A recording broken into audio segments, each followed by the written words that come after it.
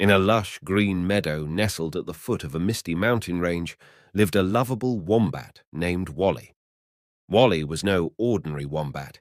He had a heart full of curiosity and an insatiable wanderlust that set him apart from his fellow wombats. One sunny morning, as the birds sang a melodious tune, Wally decided that he was ready for a new adventure. He'd heard tales of a distant land called Whimsyville, a place where dreams came to life, and he was determined to find it. With his backpack filled with snacks and a worn-out map that he'd borrowed from a wise old owl, Wally set off on a journey into the unknown. As he trundled along the meadow's edge, he met a chatty bluebird named Benny, who was perched on a swaying sunflower. Benny, with a feathered hat that matched his vibrant plumage, was known as the best storyteller in the meadow. "Where are you off to today, Wally?" Benny asked. Wally's eyes twinkled with excitement. "I'm on my way to Whimsyville, Benny. They say dreams come true there." Benny's wings fluttered with delight. "Ah, Whimsyville, a land of endless enchantment. Would you like some company on your journey? I know the way."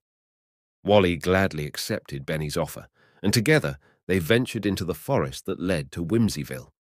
As they walked deeper into the woods, the trees seemed to grow taller and more magical, their trunks resembling candy canes and their leaves shimmering with the colors of the rainbow.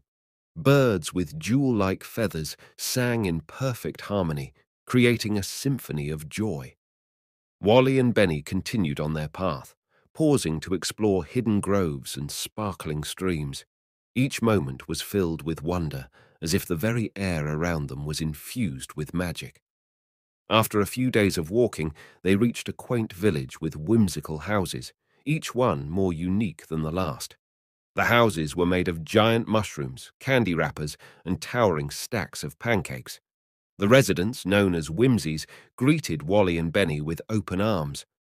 Wally marveled at the lively village and asked a friendly Whimsy named Willow, "Can you show me the way to Whimsyville, where dreams come to life?" Willow, with her pastel-colored hair and a skirt made of wildflowers, smiled and said, "Why, dear friends, you're already here. This village is Whimsyville, where imagination knows no bounds and dreams are woven into the very fabric of our existence." Wally and Benny's hearts swelled with joy. They had found the land of their dreams, where whimsy and wonder filled the air. The streets of Whimsyville were lined with shops selling laughter, parks where clouds formed into playful shapes, and houses made of laughter, where giggles echoed like the sweetest melodies. As the day waned, the Whimsies invited Wally and Benny to join them in a grand celebration.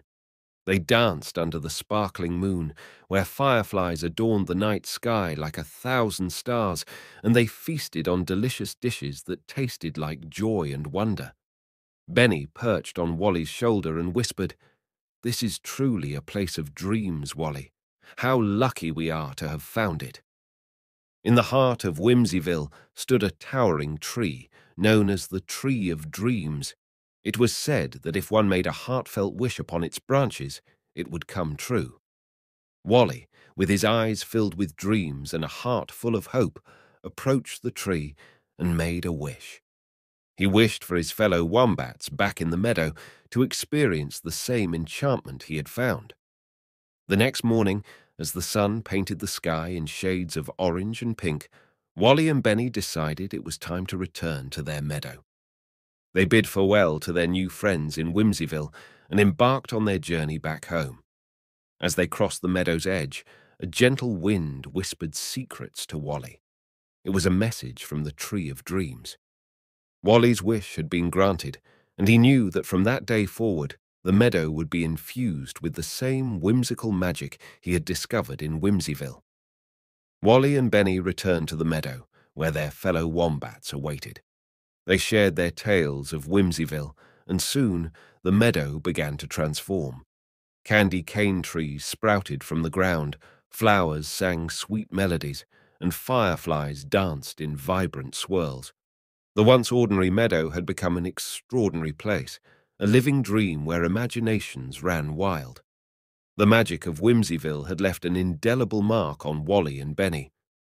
They continued to explore the meadow, discovering new wonders and sharing their stories with the world. The meadow became known as the Whimsical Wombat's Wonderland, where dreams truly came to life. Wally's journey had shown him that the magic of dreams was not limited to a far-off land, but could be found within, waiting to be shared with the world. And so, the meadow became a place where imaginations soared, laughter was the currency of the day, and dreams were woven into the very fabric of existence, just as they were in Whimsyville. In the end, Wally had not only found the magic of dreams, but had also become a source of inspiration for others, a wombat who showed that with a curious heart, a sense of wonder, and the belief in dreams, anyone could turn the ordinary into the extraordinary.